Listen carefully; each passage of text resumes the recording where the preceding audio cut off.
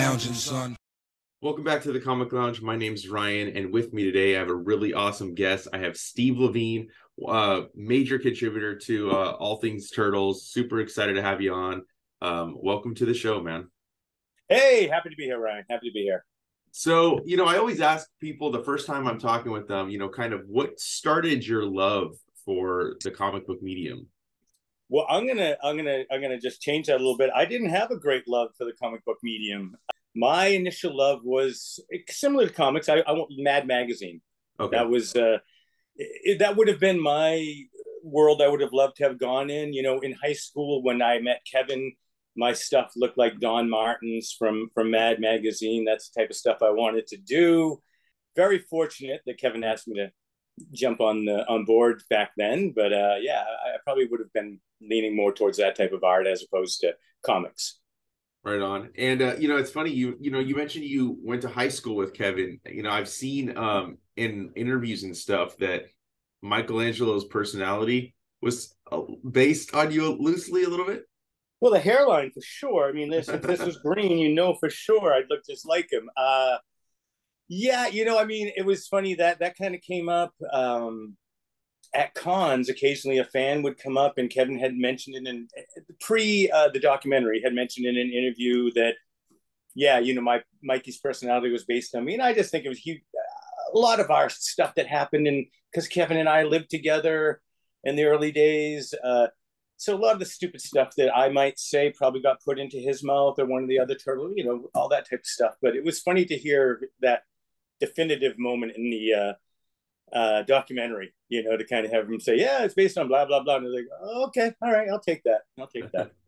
Yeah, I mean, Mikey was always like one of my favorites, growing up as a kid, like from the show and stuff. And so I just thought that was kind of interesting because it's something I discovered recently that was said, And you say that comic books weren't necessarily your thing, but you started lettering for the Turtles, and also you're the first employee that Mirage hired besides Peter and Kevin. Well, yeah. I mean, it was pretty close to just after high school, so Kevin and I were still in touch. And excuse me, he was doing the lettering in the early books. He hated doing the lettering in the early, other than sound effects. Those are always fun to do, but any of the word balloons and all that other stuff. So he asked me if I wanted to do it. And I said, I don't know how to do comic book lettering, Kevin. And he gave me an Ames lettering guide and just took a ruler. And he said, show me the basics. I practiced a little bit, not as much as I probably should have. And then I had to meet Pete. So I met them at their very first con in New Hampshire to get the official year in. I had to be picked by Pete as well. So luckily Pete found me okay to join the team. But yeah, and I joined a few months after that. And what was it like kind of back then? Because you're joining before the explosion really in pop culture with the Turtles. Yeah, well, it's funny. Like I said, me and Kevin went to high school together. So my parents were not real happy that I was running away with Eastman to do something stupid because I had a pretty good job. But that changed over the years pretty quickly. But my thought was at that point, I had a good job, whatever. But this is an opportunity to try something that I would never probably get the opportunity to do later on in life. May not have the desire at that point. Still had a lot of, want to do something creative and something artistic. So, it was really cool. So yeah, it was very strange to take the chance. The book was just still the black and white book. I physically was living there and not officially working on a book, but on issue 3. But issue 5 is the first book I actually, worked on lettering and stuff. So I was there for a little while. I was answering fan mail. My bedroom was Mirage Studio. That's where the copier and desk was, in mine and Kevin's apartment. So yeah, it was just weird and fun. We used to count the books. We had a lot of fun. I mean, all the way through, we had a lot of fun. But back in the old days, it was just us 3 just being goofy and dumb and doing, killing time in between work, which is a lot of fun. Yeah, definitely, from just the pictures and stuff and all the stories that have been throughout, whether it's in interviews or the Turtle documentary, it just looked like so much fun, and like everybody was always having a blast. I mean, how could you not, you know? Yeah, I mean, when I'll meet a fan at a con or something, they'll come up and thank me for their childhood. And it was, the turtles are so great. They had so much fun playing turtles, and we're like, we were having as much fun making them, even though when it was chaotic, it was still so much fun. We had a good, team in the studio of people, and it was, I mean, there are moments like anything that you go, oh, I got to do that again today, but very, very, very seldomly. Mm. For the most part, it was just, again, we had a good group of people. All the guys and the core guys in the studio and in the office and everybody. It was just a lot of fun all the way around. And you lettered, but then I know you also colored some of the. I mean, you're also an artist in your own right too, but like you start coloring. So like, how do you get from the lettering into the coloring, and how does that kind of progression in terms of like the art you're doing as well? Yeah, well, I mean, again, I was doing that on my own anyways. That was something, like you say, I've always done this stuff. So I would occasionally, like on the side, color a few. I Xerox some of Kevin and Pete's stuff and color it just for the fun of it, for practice and stuff like that. And then when First Comics decided to do the full color graphic novels, the very first one, Kevin, committed to coloring the very first issue, and then they farmed it out to a couple of the other kind of traditional comic book colorists, not like fully painted stuff, just kind of green, red, those type of things that you saw in kind of regular pulp, type comics, not the higher end ones. So I assisted Kevin on the first book. I cut the Frisket paper. I laid flat colors. I, got everything, kind of got the lay of the land, what he was doing. And when the second one came around, because they couldn't do it, Kevin and Pete, and they knew I could, I didn't know I could. So, but I stupidly said yes, because that's what you do when you're young and dumb. You say yes a lot, and you do it. So that's kind of what I did. So, I mean, it was crazy. Once I started getting like stacks of pages, you start feeling overwhelmed. But you did, you plow through. I'm trying to think, and then I continued. I think I did every other graphic novel, and there were 3 issues each graphic novel that I was coloring, and they'd come out, I think, almost quarterly for a while there. So it was a lot of work. I mean, there were times where, again, me and Kevin were living together.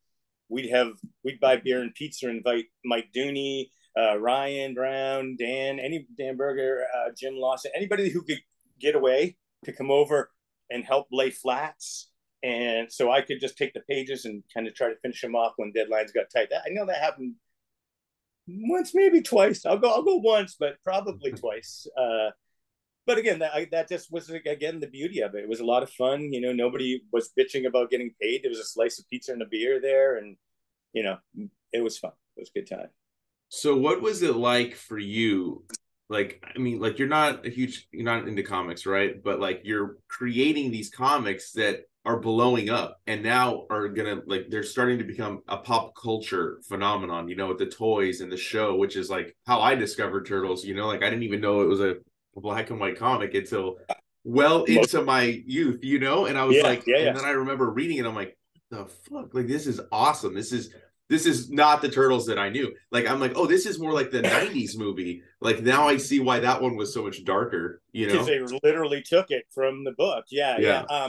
Well, I won't say that I was a comic virgin by the time I really got into it. Because I mean, living with Kevin, he had milk crates of comics, and I'd go in and grab like an entire run of the X-Men or of Daredevil, and I'd bring them back into my room, and that's what I'd read at night. Like, so I kind of got a little bit of an education and found out that Jack Kirby was God, and that I should always love God, Yes. and so that, and of course Miller, that influence, that Kevin pulled in, and all their different influences was kind of spoon fed to me, which was nice because it was a lot of the cream of the crop. I didn't have to Yeah. read all the crappy stuff. So I won't go in as a total virgin. When I was there, about a few weeks in, I was pretty well versed in comics and continued to buy and appreciate comics. But yeah, it's funny though. I mean, one of the comics I collected was Gru, Sergio Aragonés, Yes, I love that book. From Mad Magazine. So I Yeah. mean, you can see where my allegiance still goes back there. But Yeah. it's just that. But I forgot where I might have gone off on a tangent there on that answer. It's all right. Well, you know what? I'll just talk about Okay. this then. You know, like, Yeah. so becoming a fan of comics, like after you're already, you know, out of high school, is kind of interesting, you know, because like nowadays, I feel like sometimes people are getting into comic books later because it's not as readily accessible as it once was. Yes, there are comic shops you can go to, but they're not in grocery stores, they're not in drugstores, there's They're no not spinning newsstands. around. Yeah. Exactly. So it's interesting to, you know, to hear that even back then when they were accessible, this just wasn't something that you looked for. So what was that like becoming a fan later, you know, like kind of as an adult already? Yeah, I mean, as a kid, I should say I probably had a couple of comics, but not a collector, not a Yeah. religiously buying Batman or Daredevil or Spider Man or any of those things. It was really interesting because again, and I found it harder later on as a comic reader. I was getting the books, they weren't collecting books like they do now. So I would have an entire run. I could get a whole storyline or a story arc by a certain writer or art team that I really enjoyed looking at, and then all of a sudden it would switch, and I might go grab something else, buy a similar artist or something from Kevin's stuff or ask him. So it was very interesting in that way. And then I was again spoiled because I could read a whole run, and then when I started, was buying comics as a regular reader, I got to wait. I have to wait to find out where this goes, and especially like, the Dark Knight and stuff when that was going on. How long do we have to wait? I'm sure like people felt about The Last Ronin, when that was off Yes. schedule and chaos. And I would have been losing my mind, as a reader, like I was a reader of the comic, but, not die hard like that. Like when I think about a run of a book that I was reading back then, you're almost jonesing for it the second you get done when you're at the last page and like, really, Yeah. really, really, really, so yeah, it was interesting. And again, I think it gave me a great love of the medium. And again, because of what I was getting fed, I wasn't getting fed just bleh. I was getting Yeah. most of the stuff, I was getting, so it was kind of nice. Yeah, like you said, the cream of the crop. I mean, like that was such a great era of comics. Obviously, like I came to it later. But it's and there's no internet back then. So like you don't even know when a book's No, late, why it's late. So you're just like waiting and wondering. And plus, like, you know, right. it's crazy, like the difference of then and to now. Like even as a kid, like I've gone back when I'm organizing and I see gaps and I'm like, why? Why didn't I have that issue? You know, it's like, oh, that must have been when I was still getting it from newsstands. I didn't have a pull Right. list, all that kind of stuff. What do Yeah, you, yeah, yeah. you know, like you talk Kirby, you talk Miller. What do you start kind of like getting into that on your own without kind of getting them from Eastman?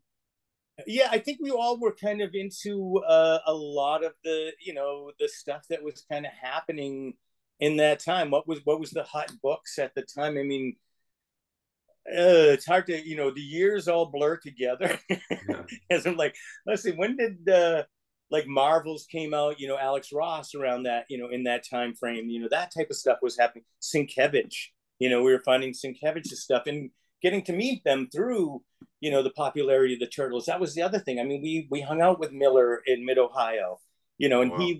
it was pre Dark Knight, and he showed us penciled pages at breakfast, me and Kevin, from the Dark Knight. And we were like, holy shit, wow, you're doing Batman, so it was very cool, in that way. And because Kevin and Pete were their own thing, they got a lot of respect from all those guys. Like, I mean, we were good friends with Steve Bissett. He was a Vermont boy, so he was kind of close to where we were in Western Mass. So we loved seeing, this man come down and hang out, and it was a lot of fun. So, but I mean, it influenced what I bought too. I know this, I know this. I'm going to be buying Swamp Thing now, and that type of stuff. So, and of course, Alan Moore was writing it. Watchmen. You got Dave Gibbons. You get a lot of different styles, which I think that was great. And then we got that kind of weird, and I don't want to say, the image.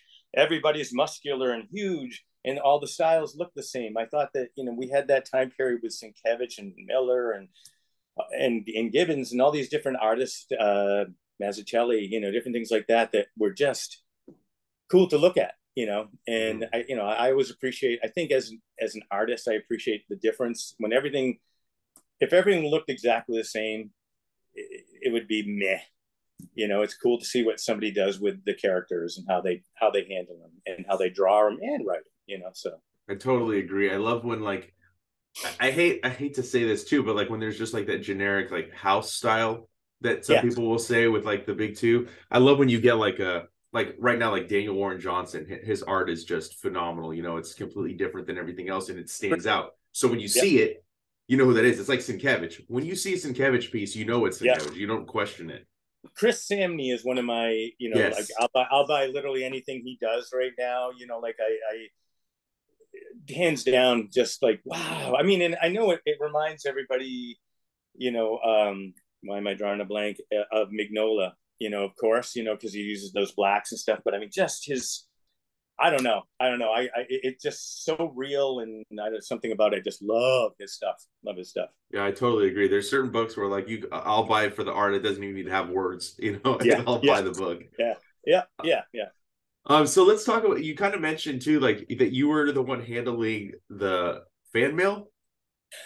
Yeah, in the early days, yeah, Yeah. yeah. Like I like tacos. Do you like tacos? Yes, I like tacos. You had to answer it like a turtle to the kids. Yeah, I did some of that in the early days. Yeah, yeah, and filling the orders of the iron-ons and the lead figures that Kevin and Pete had gotten produced, through different entities and stuff like that. So yeah, I did a lot of that stuff in the early. Was there any And like? Oh, go ahead. Sorry. no, I was gonna say anything that they needed to get done and they didn't feel like doing any longer. Well, Steve will do it. I was fine with that. Was there any? I mean, that you can remember, like any fan mail that was kind of funny that really stood out to you, or was it all just kind of a lot I of the same? wish it wasn't that much, as it got. I think of like I know you just talked to Dan Berger, and I Yeah. know Dan, did that for the Adventure series. That there was a buttload. We get an occasional kids letter. Most of them were Pete and Kevin would print the letters in the book, so most of them were you know older, teenage and up people. Yeah. And so I didn't answer those. Those just kind of got answered by Kevin and Pete. But I got the, I like tacos. Do you like tacos? My favorite turtle. You're like, yes, yeah, we like tacos. Yes, all the turtles like tacos. Those type of answers. Okay. Just kind of generic ones. So I didn't do as much as like Dan handled. He had they got all that great artwork and all that stuff. We got an occasional piece of artwork, but not a whole bunch. Yeah. And Yeah. you also were responsible for like a lot of the artwork for like the licensed TMNT stuff, like the video game, the toys, all that kind of stuff.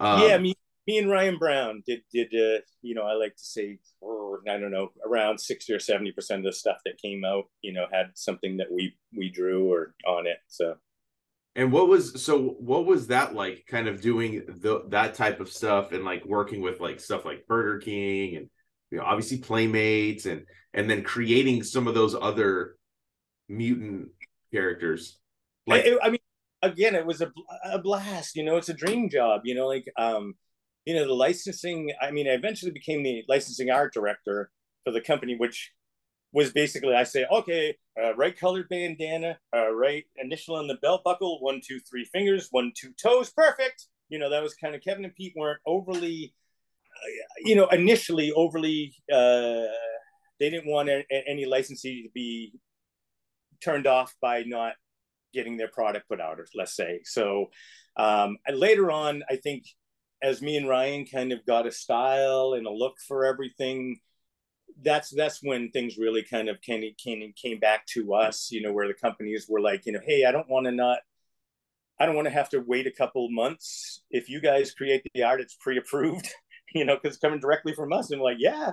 So that's why we did a lot of it. They wouldn't have to go find a freelance illustrator, have them do their version. If it doesn't work out, then they have to make changes. This way, they asked for what they wanted. We did the art, and they got it, and it went out, and it was right away. So there was no back and forth. And again, pre-internet, computer stuff. So it was, at best we can get this to them in 2 days. FedEx. And then the 2 days back, and then so you're playing time all the time. So yeah, that was a lot. It was a lot of fun. It was a lot of fun doing that stuff. And, the video games were always a blast. And again, they would come to us, which was nice. If it was Konami, they'd have a general idea of what they were looking for. Then we do a sketch, send it to them with the bigger jobs like that, and they'd approve or not approve, make the changes, and then we go to town, So it was a lot of fun. Like I said, to see that stuff. I remember one Christmas, I think one of the characters came out at Sergeant Bananas or something. We were in the toy store shopping for our kids for Christmas, and my wife Denise sees a lady pick up Sergeant Bananas, and so she walks over to her and says, "My husband created that character." And the lady looked like she was horrified. Why is this woman talking to me? And she was and Denise is so proud, and I just shook my head, and she walked back. I'm like, she's not going to care. She's not going to. But it was for us, it's very cool to see it. I remember the first issue 5 when I saw it in a comic book shelf. I mean, I had already counted the books back at Mirage before they got shipped out, so it's not like I wasn't seeing the book for the first time. Yeah. Just cool to see it in its natural environment. Out in the wild. As opposed to at the studio. So any of that stuff is always very cool, and it's hard not to. I mean, even to this day, that licensing art is, out there. There's group shots that me and Ryan did that will haunt. I say haunt us, but people, it's their favorite pieces of art. But to us, it's like, oh, that arm's messed up. Boy, that hand doesn't look right. Those are the things we look at when we're looking at them. But after so many years, you start to just put on the same rosy-colored glasses that the fans have and go, it's a pretty good piece of art. I'm glad they were using it. Yeah, I mean, so many of those images are embedded in my brain that like I see it and it like makes me remember something as a kid, So I love that stuff. What was in terms of like creating, like you said, like Sergeant Bananas, Screw Loose, Cuddly Calic, all those kind of characters. What was the directive in terms of, did they kind of just let you guys run rampant sort of and like just come up with ideas? Were there any ideas that you created that they didn't approve? Oh yeah. There's a lot. I mean, there's probably as many characters that didn't get in the toy line that were better than some that got in, which I think would be awesome to see. Like one of these companies, like Necker. Let's do the lost years, the ones who didn't make it into the toy line. Yes. But yeah. So generally, Playmates would send out, Carl Aronian to visit us or come play, as we used to say. He's coming out to play with us.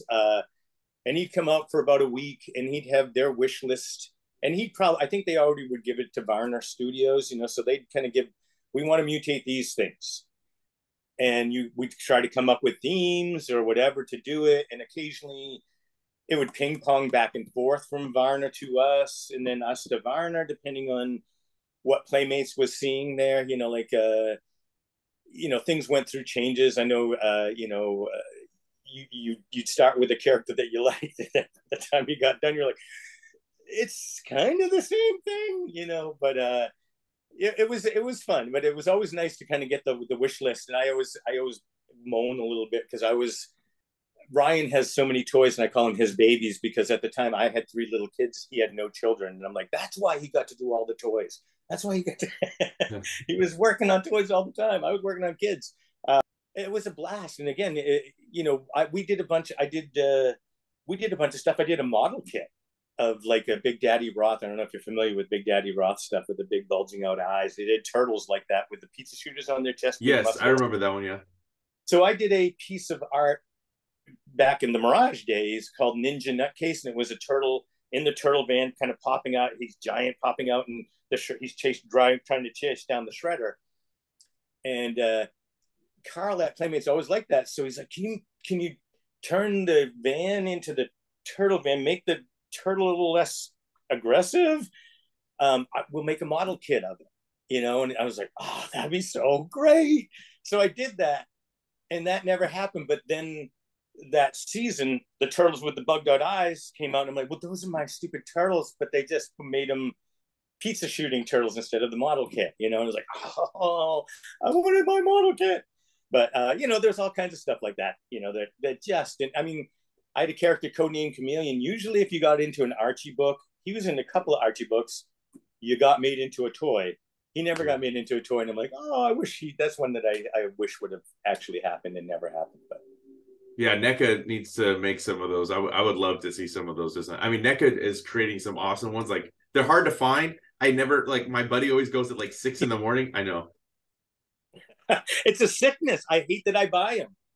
You I know, would buy them if they were in the store, but I can't get to a store that early to go get the toys when they come out. So well, believe me, that's why like the Mirage Studios ones. Like I'm like, oh, I think the first one I bought was one of the cartoon Splinter and Baxter Stockman. I just loved all the stuff that they put in there, like the Renaissance book and all this stuff. And I'm like, oh, that's so cool. Next thing I know, I'm like, man, give me the next one. Come on, I need a couple more. Just give me a couple more of those. Come on, and I was buying them all, and I think I finally got into the rationalization when they did the Mirage and the Adventure series when I'm like, oh, these I want. I could get rid of the rest of them, but I just loved like seeing Renette. Although they gave her yeah. that stupid brown costume, like why the hell did they do that? I know they did a blue one exclusive for something.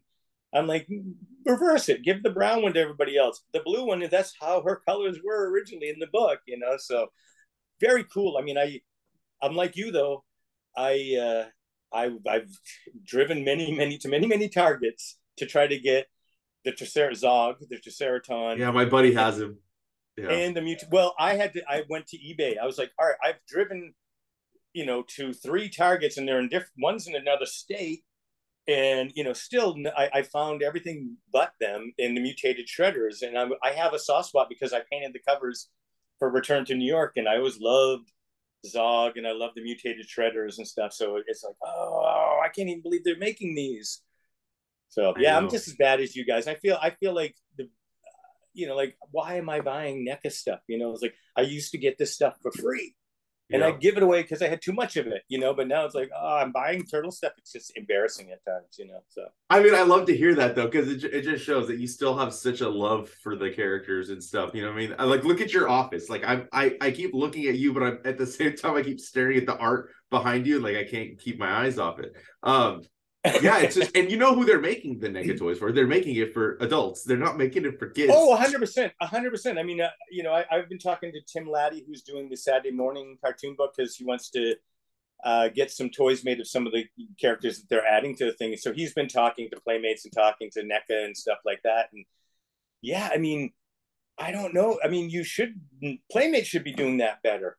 Like Yeah. putting out a really, good high end version. I mean, I did and Laddie keeps telling me, oh, you got to get that made. So I did some art for limited run games for the Shredder's Revenge. I created like a play set, and I called it Dead End Alley. So it looks like kind of like what would have been similar to the Turtle Sewer set, but it's an alleyway. Oh, nice. And I was and Tim Laddie's like, Playmates should just make that. That would be a great new play set. I'm like, but it's big. It's going to be a small fortune. But I'm like, if they do it right, they're selling it to 40-year-olds. They're not selling it to little kids. I mean, the occasional rich little kid will get one, but I mean, for the most part, I don't know why they don't play the game that NECA and Super 7 are doing. It's And weird, man. It's weird. I definitely don't. I yeah, don't understand it. I don't either. I mean, I have the last Ronin figure that Playmates did, and I'm like, oh, it's not even close to the NECA ones, I that know. that I they have did. both.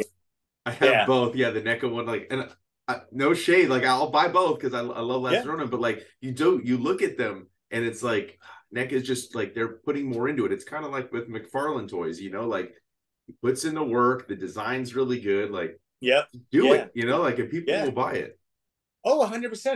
And it's not like the sculptors aren't around. Hell, you can 3D print the things now and do stuff. So it's not like it used to be where small fortune for sculpting, then tooling it up. It's a little easier now to do that. So maybe they will. I know that the new movie's coming and the toys look good. They look pretty close to what the new movie looks like. So it's gonna be kind of interesting to see. Kind of want to ask you before we get into some of my other questions. What's your first reaction to the new Turtles movie? I know a lot of people are kind of divisive on whether or not they like it or not. Like, I mean, it is different, right? It's definitely different. 100%. I'll tell you what.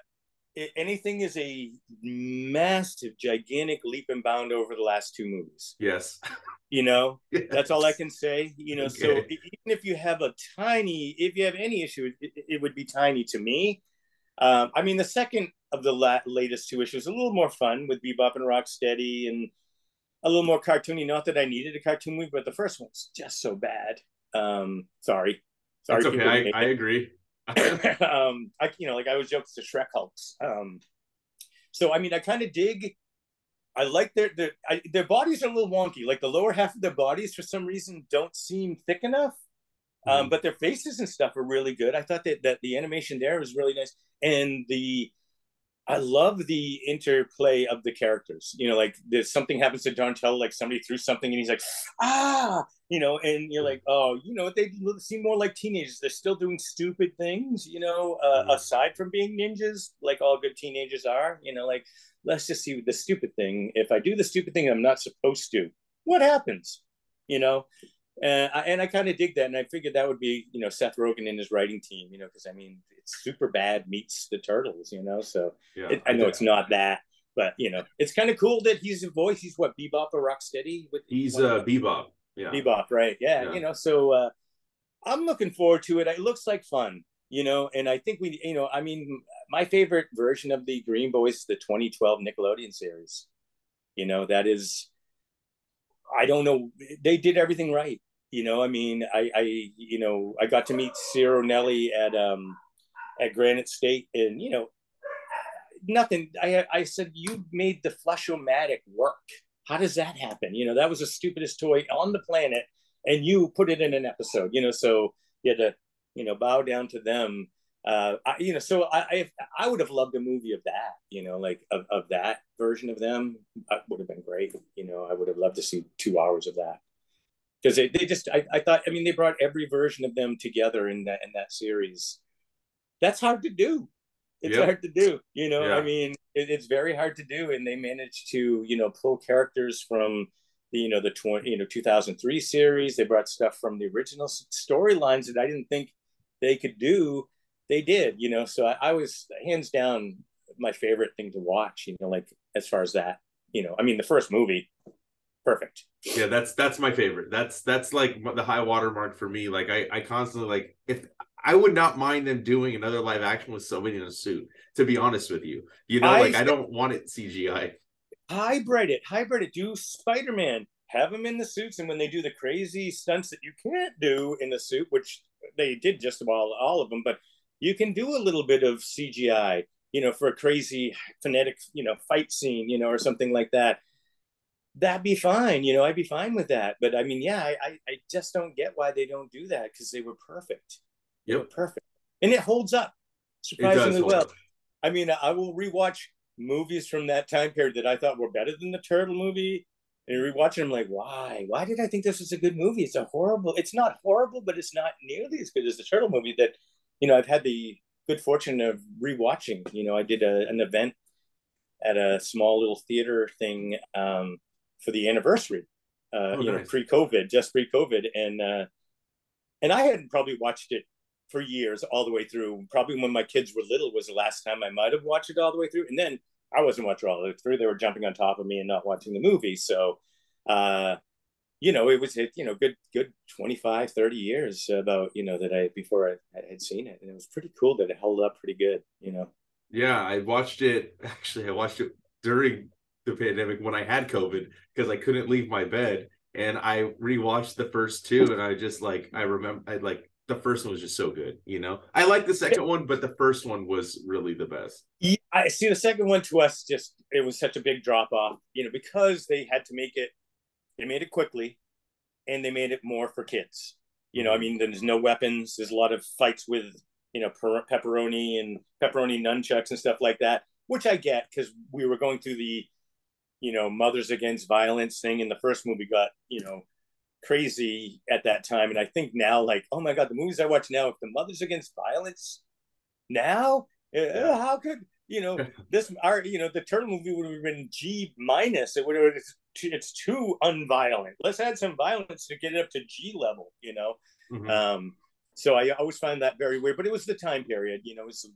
We were labeling record albums, you know, safe for people, and you know, all that stuff. So you know, we're already going after video games. So Yeah. Well, I mean, that was my first movie in a movie theater, and I was very very young. My mom didn't care, so like I don't really see the argument against it. But like it's I funny because don't I think didn't even. anybody, yeah, I don't think anybody, you know, like I remember hearing Kevin Cash in the documentary talking, saying that he brought Jim Henson drove out on Hollywood Boulevard or whatever to buy a movie theater, and kids were lined up around the block because you didn't think it would be for kids, and parents wouldn't take their kids to it, and sure enough, they did. That's But right. it is mind blowing. Like how many people, it was their very first movie, and it wasn't bad. I mean, there was violence, but it wasn't overtly bloody. There was no blood. There was no, there was action Yeah. and stuff. And dialogue was pretty tame. I'm trying to think if there was swearing at all. If anything, damn, maybe. I don't know. Can't remember any swearing either. Yeah, I don't So think there was any swearing. yeah. So I mean, basically, yeah. I mean, it's pretty tame by today's standards. But yeah, some parents had an issue with it. I remember church groups, going against the terms because kids loved them so much, and they must be demonic. If the kids love them, they're possessing them. Those type of things. And it's like, just let kids have fun, I people. Just know let it's crazy, dude. I know the fanatics. They're crazy. right, right. You got to stop it. People are enjoying it too much. They're having too much fun. Are there any like funny or like touching memories from those days in Mirage that when you guys were all together that you want to share? Oh, there's far too many. One bad thing, but was always very fun. We had airsoft guns, and we had like nice movie posters. We had a big old factory space. It was in an old cutlery building, so we had 12-foot ceilings, all brick walls, big windows. And Pete and Kevin, I don't know which one came up with this design for drawing tables that we made. They were foam hollow core doors, so there were 6-foot doors, and then with 2 bys to make the frame, and they were pitched at an angle. So we all had them. I think almost all of us. Maybe Jim. I think Jim and maybe Kevin maybe didn't have one of those, but we all made them. So, anyways, with the airsoft guns, everyone had one at their ready, by their drawing table, because occasionally you'd be working and you just hear something buzz by you and rip into the poster that was on the wall. And you're like, mother. Next thing you know, all of a sudden, they just go off. You're flipping over your drawing table, and it's a full-on war. Everybody's in on it. Everybody that was in the studio at that time, those white balls are all over the place in the floor. I can't even imagine people that got that space next. But yeah, it ruined a lot of art. I had some animation art that I didn't have framed, just kind of had hung up on the wall. Bullet holes through it. I remember Eric Talbot. He might have been yelling ceasefire to reload, but he was smiling, and he popped his head up, and I shot him in the tooth, and his tooth bled, and I laughed so hard he wasn't as happy about it. But we always had that. As the hard thing I think for us, was we were with Kevin and Pete all the time, but as the business part of it took off with them, we lost them. They were in business all the time, and it was hard to see that, so we would get, Kevin had started, when we had in that factory space, Kevin started Tundra downstairs. So we wouldn't see him. He'd be at Tundra. He might come up to visit once in a while, but he'd be mainly at Tundra. But Pete would come out of the meetings, usually around lunchtime, and he'd come over. We had a basketball hoop, so we'd occasionally, play horse or pig, to see who's paying for lunch. I have to say I never paid for lunch. But, Pete would want to go out to lunch, and then we'd either go to Toys R Us and go peruse the, toy aisle or whatever. And then that would turn into, let's go have a drink. And then the day was shot. But it was fun to do that because we knew that Pete wasn't getting time in the studio with us, so it was like, yeah, we'll do that. And, so that was nice, to be able to do those type of things. We had a blast. I mean, we had barbecues at people's houses. The first Thanksgiving when everybody was together was at mine and my wife Denise's apartment. And we put together 2 tables and we had like 2 turkeys and everybody came. It was a lot of fun. It was a lot of that type of stuff. We had Yankee swaps at Christmas, big Christmas parties. Again, we were family. Like I said, we loved like brothers. We fought like brothers. We fought like brothers. We loved like brothers. We loved like brothers. We fought like brothers. And always, everybody had their moment. Everybody had a moment where you're just like, you just shook your head and like, he needs his time. Yeah. But most of the time it was just a blast. It was a blast. We just had fun. Yeah, like I said, it looks like fun. It sounds like fun. Like and that's why the comics reflected that. It's obvious that's why all the product reflected the joy and the camaraderie that you guys were experiencing. 100%. I mean, nobody gets. I was actually talking to Jim. We're doing a cover together, and we were talking yesterday, and I said, we forget how lucky we are. Like because now we talk to younger artists that are, putting out their book and they're working full-time jobs. And after their kids go to bed, they get to sit at their drawing table and start producing what they really love and want to do. And I said, we were just so fortunate to like get in. The owners were just putting us to work constantly. I mean, they created Tales because there wasn't enough work for Ryan and Jim, and it turned out to be a great book. That gave us, Leatherhead and Rat King and a bunch of other different characters. And, so, I mean, that type of stuff it just was so great. We worked for the owners. And the owners were artists, it wasn't a corporation, Right. so, we could argue and say no, and they would go, oh well, and argue back, and might side with us or say no, you got to do it this way. But it was just great that we could do that and not have to worry about losing our job, like a lot of people, So, and again, 5 good years would have been great, but here, on the outer edge of 38 years, a lot happier, Yeah. Yeah, I'm so glad they didn't do that. I heard recently about that Marvel deal. I'm so glad that they didn't do that. I went down for that lunch and it was, I was kind of, like they just wanted a printers basically.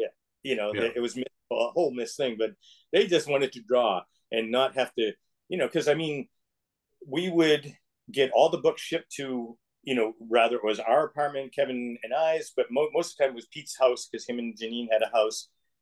And it was in the basement, and we would have to cut open every box and count every book to make sure the printer didn't short us.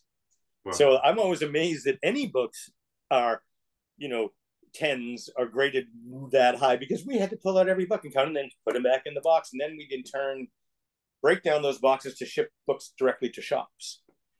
So we'd have to take them back out again, put them into box and ship them. So it is funny, when I think about all that there's 9/8 and stuff out there, of books. So yeah.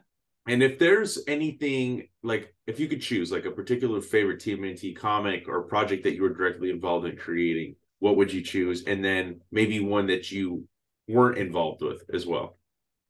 Or that aren't involved with part is a lot harder because I had something to do with a lot of stuff. Rather, it was simply lettering or coloring or whatever. Okay, top three. How about that? I mean, I love to run the Return to New York series. That's one of my favorites. That is, I mean, I think it was, everybody at the top of their game. To me, it's probably, I think it's as close as we got to perfection as a studio. I may be wrong. Other people might say something different. And Jim Lawson always hates this, but my favorite character is Rat King. So the very first Tales book, Rat King book issue, I painted the cover and I fell in love with it.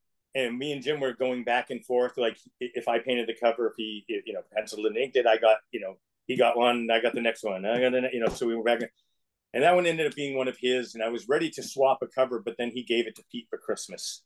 And I was like, oh, my Rat King cover is now hanging in Pete's house. Oh, but I always loved that particular cover, and I just love that character. And I got to do a short story, a short story of Jim's with Rat King, and I think that's not, but that's always one of my things. I just dug that. Really, that's one of my favorite characters, and I don't know why. I just like the look of him, and I like the storytelling. That particular book, I Monster, just one of my favorites. Yeah, it's a great one. How about one that you weren't involved with? I'm gonna go with Jim again. The Blind Sight books that he did. I wish I could find those. Those things are so expensive. Yeah, I mean it's just beautiful. Again, and again, Jim's style's changed so much through the years. Mm-hmm. I always loved Jim's stuff, but just that storytelling with the black and white and stuff, it's beautiful, and we all argue with him how beautiful, Jim's just modest as modest can be, but yeah, that's another great one. I mean, there's a lot more, but I mean those just quickly come to mind, but I mean, yeah, Return to New York, it really did feel like that was, probably, if you were to pick Prime Mirage, I would lay it right in that category right in there. Yeah, I'll co-sign that. I mean, that's one of my favorite turtle storylines ever. The covers are great, the interior, the writing, everything about that storyline is just phenomenal. So how about the IDW series? I mean, you kind of talked about the 2012 cartoon, like how they incorporate a lot of stuff. I think that's kind of what the IDW run has been doing too. They pull from so many different things, right? Yeah, yeah. And again, I would like to say that I've been a diligent reader of that series. I really have not followed it. I don't know why. But I do see. I mean, they brought in the Mutanimals and they've brought in other stuff in there. So I mean, it is very cool that they brought in all that in. Although I almost feel like there should be a multiverse. Turtle. I think Because so. I mean, they kind of touched on it with when Pete did Turtles Forever. Yeah. At the 2003 series, we got a multiverse there, and then it was repeated in the 2012 series. So I almost think that they're overclogging the property a little bit by doing too much in that, because you're not giving everybody their due diligence, so to speak. So I mean, I haven't read them, but I just feel like I like the multiverse. I like the Saturday morning stuff that IDW is doing right now. Like that kind of fills that void that has been missing from the Archie series and that stuff. And again, like I said, Tim Laddie and the team there, Sarah and I can't think of the writer. I'm sorry, but they're doing a great job. They're doing a fantastic job on that, and that's fun. I just feel like they could probably split that license even more. Yeah. But they've got the Jenica stuff, they've got all that stuff. They could really tell a lot of different stories with the license. Not that IDW isn't trying to use that turtle license as much as they possibly can. Yeah, I mean, they are using it up. I definitely agree, but I like that multiverse kind of aspect, and I do think because look, I love all Turtles comics, but there are times where I would just like the four, like where the focus is kind of on them, and I feel like there's so much going on at times where they almost feel like they're not the main focus. And I feel like I'm with you. You got to pare it down. Sometimes story arcs get so big and so involved with so many characters that when it's like that, if you want the four turtles, you might get 2 pages out of the whole issue that actually have the Green Boys in it, and the rest are other storylines working together to try to go, which is fine. But I think it's too much sometimes. Again, I haven't read them, so I can't. I don't want to preach about it, but I think it is nice to like Tales was a beautiful thing. You had the regular story arc going, and these were the stories that didn't get into the regular story arc, and they're self-contained one issue.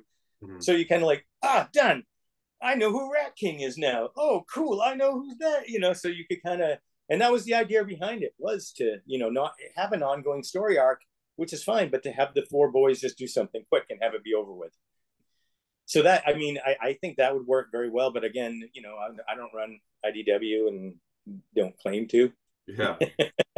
Well, I like I said, I love the Turtles comics. I'll buy all Turtle stuff, but sometimes like I want just the 4 main guys. You know what I mean? Yeah. And it seems like they could be doing that, pretty easily. And again, I know with the Saturday morning stuff, talking to those guys, and I hate to bring them up. I've had a lot of contact with them.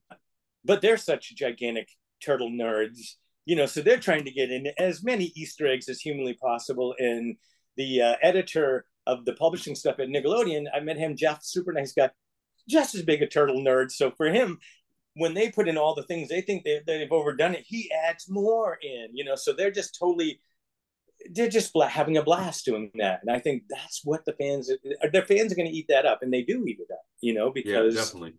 They sense it, like, I can't believe in the background I saw blah, and so that's fun, that's fun for them, like for everybody to kind of consume. And I think it needs more of that, like more. And like you say, I think it would be great to just have, I'd love to see those, like the one-offs, like, Kevin and Pete did with individual turtle story, like a Raphael and a Donatello, but just one-off, like micro series as they call them, they don't have to be 2 or 3 issues, just boom, here's a story that happened when Donatello went out to get parts at the junkyard. He ran into blah, that type of thing, so just, Yeah. there's a lot of that type of stuff that could be told kind of going backwards into the old style and older story, So, and I again, it totally seems agree. like you as a fan wouldn't mind consuming it. So, Yeah, definitely. I'm here for all of it, dude. So, yeah, um, well, before we kind of wrap up, I'd love to talk about like kind of what you're doing now. Like you sure. have your Shellback artworks, obviously Yeah. that you run, and kind of like what you're up to. Really? Right now, do a lot of cons. This year, a few less. I mean, anybody who wants to get me to a con, please invite me. I'm happy to come. I enjoy that. That's a fun thing. I do a lot of commission work. And as I mentioned, I've been doing stuff. It's kind of nice. These younger guys now are in power positions, and they find that I'm still alive and upright. And hey, can you do this? And so that, like, with a limited run, and I've done some other stuff for some other companies, which is, it's fun for me because it kind of brings back the old days. I've been doing some non-turtle comic stuff for do you know Ben Bishop? Yes. Joe Schmelke? No, no, not just I know Brendan. Ben Bishop though. Okay, well, they're part of I call them the Young Boys art guys. They live kind of close to me here in Maine, so I hang out with them. So there's a book called Murder Hobo, and I've done some stuff, covers and interior stuff for that. That was a lot of fun because it's very cartoony. Actually, it's kind of up over my shoulder, the yellow thing up over here. Yeah. That's a Murder Hobo cover, based on a Frazetta painting. So yeah, cons are great. I just, me and my wife Denise, our kids are all adults, and we have too many pets, but our daughter comes and watches our pet. So we try to put a pin in every state, so we're trying to hit everywhere and I enjoy it. I mean, we have a great story to tell. I love the fans. I mean, it's hard not to feel good when people come up to the table and they're very excited to meet you. Nobody's coming up Yes. and swearing at me and pointing fingers or anything. So I'm pretty good about that. So the fan base is great. We have been doing it for years, but it's nice to get out and do that. So that's something that I have enjoyed, and again, don't mind getting invited. We've done shop signings and stuff like that. Went out to Arkansas for just a day shop signing, which seemed weird to me, but it was wonderful. We had met a lot of wonderful people, and so it's always great. It's great to kind of get to do that, and great to have the fans want to see us. Yeah, I mean, I like I said at the beginning, like I'm super appreciative every time I get to talk to creators like yourself, and I love talking turtles. So this has been an absolute blast, and I want to thank you again so much for doing this Ryan, with me. it's been a blast. Any time. This has been like I said, we've been very fortunate. We have a great history because of 4 green things that lived in the sewer, and their rat father. So I mean, it's fun stories to tell. I mean, like I said, for us, it's hard to be upset or angry or anything. Just happy and proud of what we did. Hell yeah, man. Well, thank you so much again. And I'm going to drop all the links down below for where people can find you online. And Perfect. definitely would love to do this with you again sometime in the future, man. Anytime. I get more stories we can come up with. Awesome. Thank you. All right, we'll see you, man.